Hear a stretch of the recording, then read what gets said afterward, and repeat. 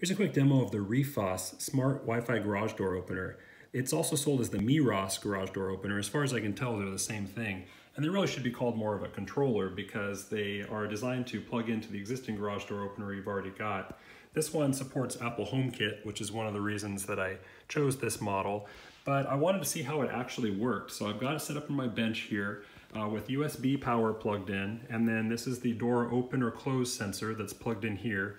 And the output of this controller I've got connected up to my multimeter, which is set up to read ohms.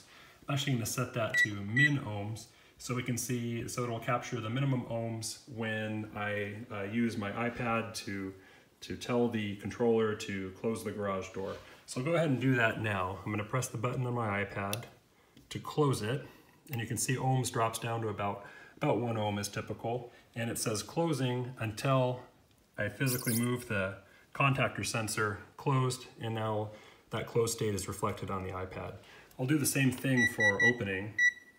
Just let me reset this to min ohms. So now I'll go ahead and hit open. It says opening, and ohms drop down again to about 1 ohm, and I'll slide the contactor sensor away, and the status changes from opening to open. So that's the basic operation. The other thing that's nice about this is that it has a facility built in to show you when there's a problem. So this time let me set this up again to just show ohms, and I won't do minimum. I'll just capture the pulse it sends this time. I'm going to press the button to close it, and you may have heard the click and you saw the ohms here. It only lasts for about 1 second or so, but I'm not actually going to move the garage sensor, the door sensor, closed. And so after just a moment here of saying closing, since the garage door closing sensor wasn't activated, it'll change the status back to open, but with this exclamation mark. So if you hold down on this and go to settings, here's where you see that there was an obstruction detected. So that's kind of nice. At the end of any cycle that's commanded from HomeKit, ultimately the status will show the true state of the garage door based on this sensor. So the way to clear that is I need to go through a successful close cycle. So I'll hit it again here. And again, you see the ohms drop to about 1 for about 1 second. Status is closing, but now I'll move the door sensor to the receiver, and the door is closed again. Another thing that's nice about this is that it works with whatever garage door opening button or system you already have. This is meant to add on to old style garage door openers, which just need basically these two wires to be shorted in a pulse.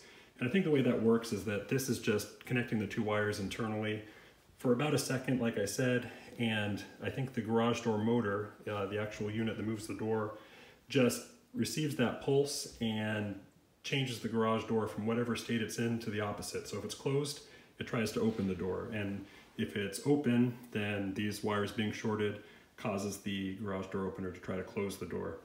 It still works with your existing openers because ultimately the garage door sensor here will change the state in HomeKit. So let's pretend I press a physical wall button or a remote button.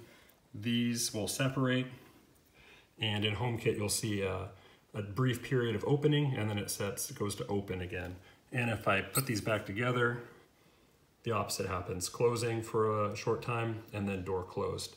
So again, it's nice that this ultimately will show the true status of the garage door based on these sensors, and not simply based on the last button that was pressed and whatever the last thing this was commanded to do. It shows the true state of what is actually the end result.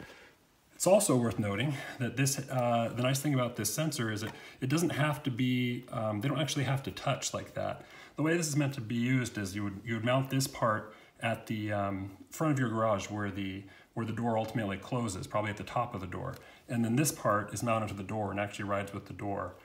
And you can see we'll watch the iPad, but also watch this light on the Refoss controller. As I move it away, you'll see that it still shows closed at this state. I'm going to move it a little bit further until there's a flash of the green light.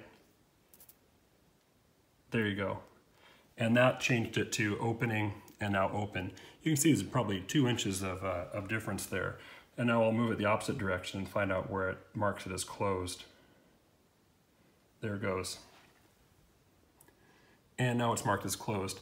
So somewhere between 1 inch and 2 inches is the leeway that you have for having the state change on the door. And that's nice because when you mount this, it may be difficult to mount things so that these are actually right next to each other, but that actually really isn't necessary. Lastly, one of the reasons I like HomeKit and I chose this particular device is that it does have its own app that you can use. And if you go into settings, you see it listed here. It's the Meross app. And you can use that, but in my case, I like the fact that I didn't have to use that app. I was able to set this all up just using the native HomeKit functionality. And what I like about that is that I have a little bit higher confidence in HomeKit being supported, you know, a number of years into the future, and probably quite a lot longer than this app will be. So that's one of the reasons that I like HomeKit and I chose this device. In any case, that's kind of an overview of how it works. I hope that anybody that has a old style garage door with these types of connections that's looking for a HomeKit integration finds this useful, and thanks for watching.